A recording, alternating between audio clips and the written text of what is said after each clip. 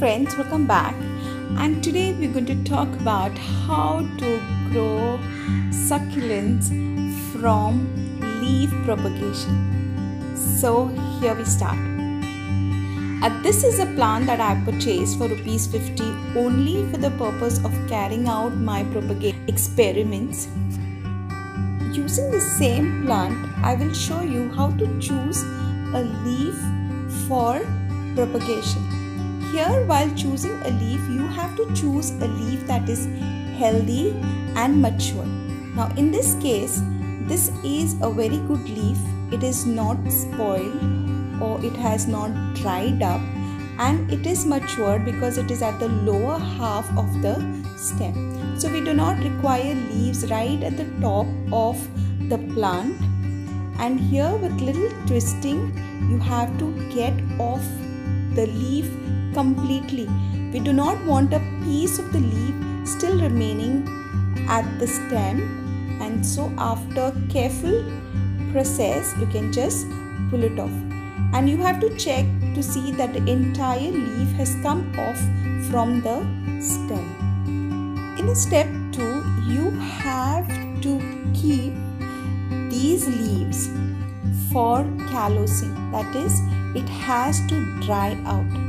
You have to be careful about choosing proper leaves because you do not want leaves that have been half broken or which have turned black, etc. Now, this is my first batch which I have just picked up yesterday, and they have been drying for about a day today. And the next one that I have is this. You may remember my video about unboxing succulents, wherein I found number of leaves that were fallen already, and these are the leaves that I had found in that unboxing video. It's been over a week now, so it's like 9 days approximately. So these leaves have been callosing for the last 9 days, and if you notice, some of them are showing this tiny growth towards the edge of the leaves. Some leaves even have tiny roots that have been developed. So this is a growth that I have seen without any soil, without any water, but I have placed them under indirect sunlight. In the next step, let me share the kind of soil that I have used to give them that environment to propagate. The soil mixture that I have used is an equal proportion of vermicompost, I have used coco peat, and I have used perlite. Now these three components I have used in equal quantity for propagation. Placing the leaf in the soil is important because you have to place it correctly. There is a slight dent kind to the shape of the leaves. That is what you're going to use as a base to park the leaves in the soil.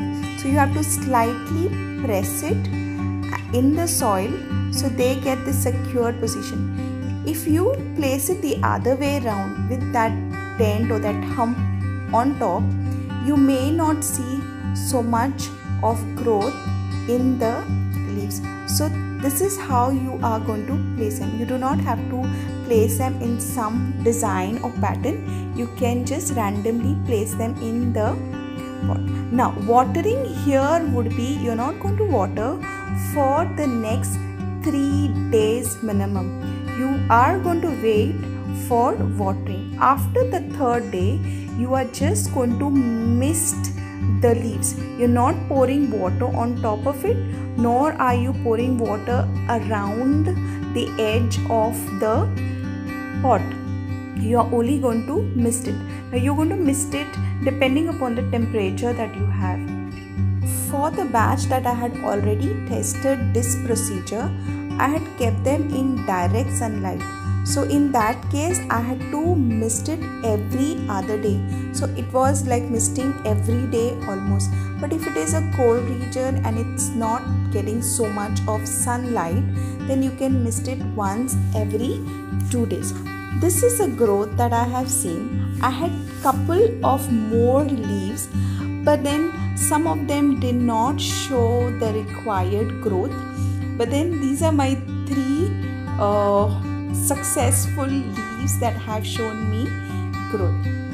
I know they're still small to be excited about, but then one of this leaf, that is this one, is already drying up. So this is a sign for me that the leaf, that mother leaf, will not provide it the required nutrients for the growth of the plant, and there is also this root system that is been developed. So I can either wait maybe for another 2 to 3 days to transfer it, or can transfer it right away.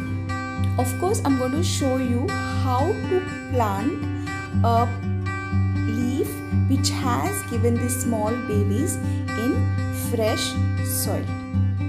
Now, what is a clue that I can transfer it to a new pot, to an individual pot? Many a times when you see the leaf is completely dried out, or there isn't sufficient space in the pot, then you can transfer it. Many a times in that haste of transferring, we lose healthy baby plants. So you can always wait for few more days before transferring, given the health of the mother leaf. There's no harm in waiting for few more days. That is all, friends. I hope I have motivated you to try your own succulent leaf propagation and to be successful at it. Thank you so much for watching. I see you again. Bye.